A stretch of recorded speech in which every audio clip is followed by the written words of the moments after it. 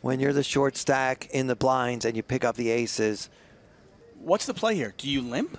I mean, I probably just make a normal raise here. Well, he's only got 11 big blinds. Yeah, though. he's just got to go all in and hope that otherwise it looks suspicious, I think. He could also limp in and hope that Mathews pounces on it. But so far, early on here, we haven't seen a tendency on the part of Harvey Mathews to jump on somebody just for limping in or for playing slow. He doesn't seem that aggressive to me. So let me just play devil's advocate. Go ahead. If you're Caputo, do you have a limping range from the small blind down 11 big blinds, or are you folding or shoving all in? I think it's a fold or shove spot. Yeah, right about 1-8. So that's why, to me, this would be suspicious if I were in the big blind. Because what hands are you limping? Mathews doesn't take the bait. He just checks, and we're going to see a flop. Yeah. See if Mathews gets any piece of it.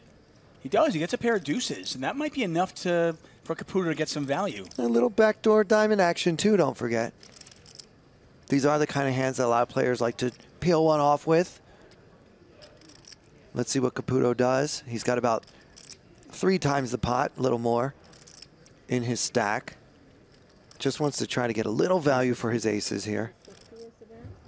And you got to give Caputo credit. If he was just interested in surviving, he probably moves all in. But he's willing to gamble a little bit to get some value from his aces.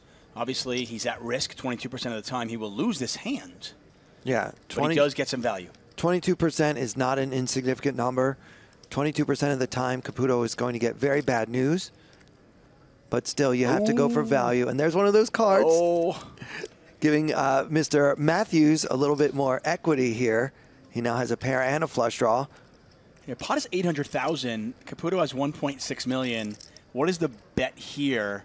And then I assume you're moving all in on the river. Yeah, I'm just going to try to set it up. I just put in another small bet, maybe a 250. I really want to get called. I'm trying to double up with these aces. Yeah, if you you're beat hoping them, you your beat opponent's them. got a, 6-3, 10-7. Yeah. Something that can call. But if he bets too much, he's going to lose his fish on the line. And looks like 300. I don't know if Mathews is going anywhere. Mathews has got a pair of deuces and a flush draw, and now he's got the chips to gamble with. Yeah, for sure. Yeah, I'll be shocked if he folds. He may even shove. General rule of thumb, if you have a pair and a flush draw and you're wearing an all-good hat, you're not folding. Right. That was in the first edition of Super System.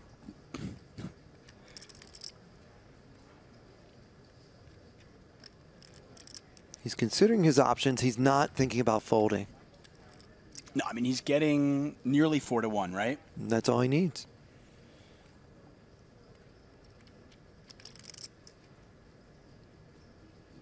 That's regardless of the implied odds. If he hits his hand, if a deuce comes off, a 7 comes off, or a diamond comes off, he's actually getting the right odds. Does he ever move all in, though?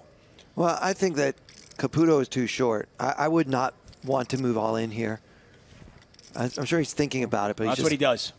He is all in, and Caputo got what he wanted. Caputo got action with his aces, but now he's got to sweat it. He's got to avoid a deuce, a 7, and a diamond. 30% of the time, Caputo will be out in 5th place right here. Not crazy about this play by Mathews. I think that Caputo was pot committed, unless he was bluffing. And if he's bluffing, you definitely don't want to shove. Yeah, more on that in a second. Pot is 3.9 million. Does Caputo get back in this right here?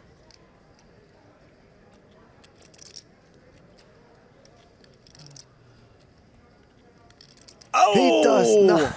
It's like you knew. You said the backdoor diamonds. And Mathews makes the flush. Oh, boy, oh, boy. Nice playing with you, Brandon. Mathews cannot lose today. Harvey Mathews is an absolute... He is just running like the sun. He's on fire.